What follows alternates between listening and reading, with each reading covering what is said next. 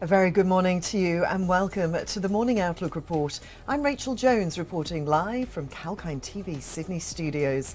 Now the Australian share market is set to open higher this morning. ASX futures were up 28 points or 0.4% to 7,299.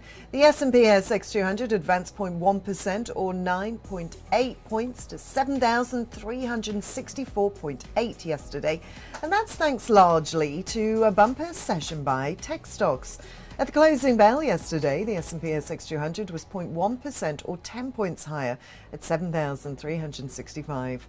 Across the sectors, 5 out of 11 closed in the red. Technology was the best performer, followed by healthcare. Meanwhile, real estate dragged the most, with materials weighing behind that.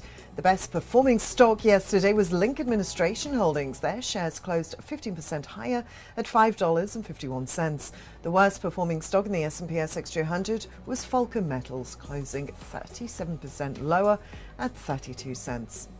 Moving on to some company news from today, the Foreign Investment Review Board has no objections to the proposed $23.6 billion acquisition of Sydney Airport, and that's by a consortium led by IFM investors.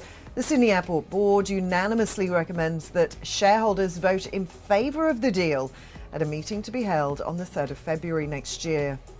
Syrah Resources has executed an offtake agreement with Tesla to supply natural graphite active anode material from its facility in Vidalia in USA. Tesla also has an option to offtake additional volume from Vidalia, subject to Syrah expanding its capacity. Syrah's flagship is the Balama graphite operation in Mozambique, but also the downstream active anode material facility in the US. Syrah's vision is to be the world's leading supplier of superior quality graphite and anode material products. And Collins Foods has appointed Mark Hawthorne as a new independent non-executive director of the company. Most recently, he was CEO and executive director of Guzman & Gomez from 2015 to 2020. Before that, he led McDonald's in various markets, including Britain, New Zealand, the Middle East and Africa over a period of 10 years. And Genix Power has entered into a binding bi-directional service provider connection and access agreement with Powerlink Queensland for the Baldercombe battery project located in central Queensland. Genix has a portfolio of more than $1 billion of renewable energy generation and storage projects across Australia. Well, now it's time for a short break. Stay tuned for more news set to affect the trading day.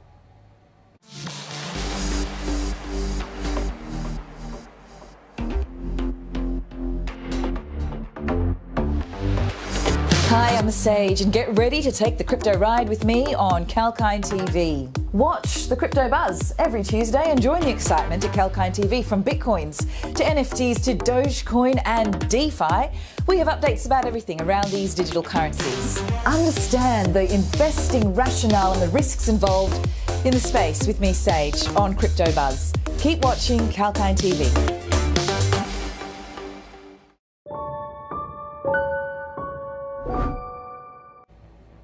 Welcome back to the Morning Outlook Report.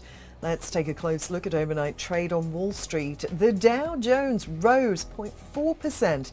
The S&P 500 is up 0.7% and the Nasdaq rose 0.8%.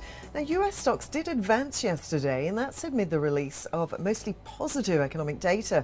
Consumer confidence rose more than forecast for December, and the Conference Board's index increasing 115.8 from November's 111.9. Also over in the US, existing home sales gained at less than expected, but still advanced 1.9% to an annualized 6.46 million.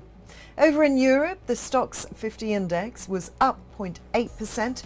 The FTSE in London was up 0.4% and the DAX up 0.8%. Oil is up 21% at $75.54 a barrel, and gold is up to $1,805. That's up 0.9%.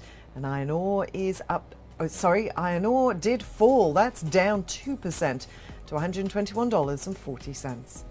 Well, that's all for our Morning Outlook Report here on Kalkine TV. Have a great day trading.